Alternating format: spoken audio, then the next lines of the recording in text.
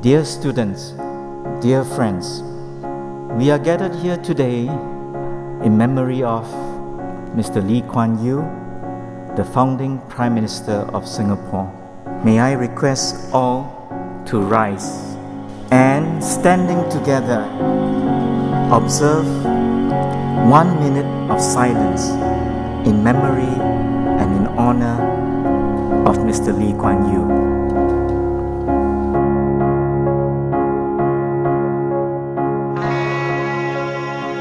Mr. Lee had a vision that with education, the population would be the nation's most important asset.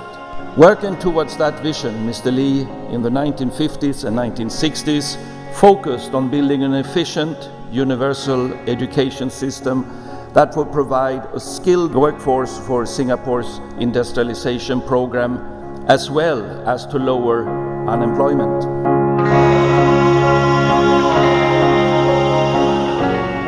Mr. Lee Kuan Yew put forward his vision of Singapore as a garden city way back in 1968.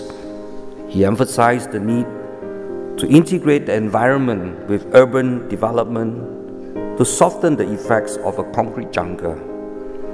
He had the great foresight about the need to be environmentally responsible even before going green and sustainability became buzzwords and a popular thing to do. If it was not for his dream to build Singapore into a first world country, we would not have a roof over our heads and fresh water to drink from the tap. If it was not for his vision to see Singapore as a hub for education, we probably would not have NTU and a renowned education system.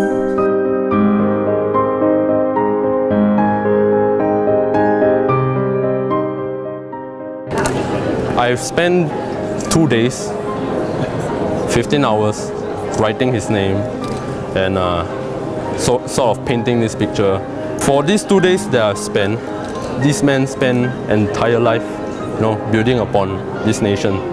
So it was fantastic that students engaged in this. I think it's amazing painting, very creative and very good.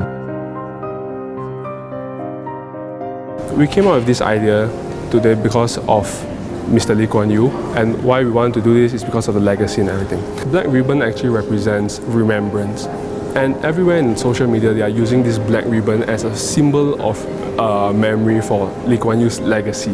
That is why we came out with this black ribbon initiative. That was, I think, one small thing, but very symbolic thing.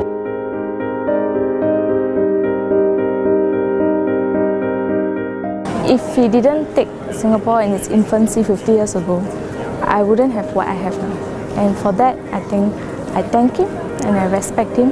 And regardless of what difficult decisions he made, I think it was for the good of Singapore.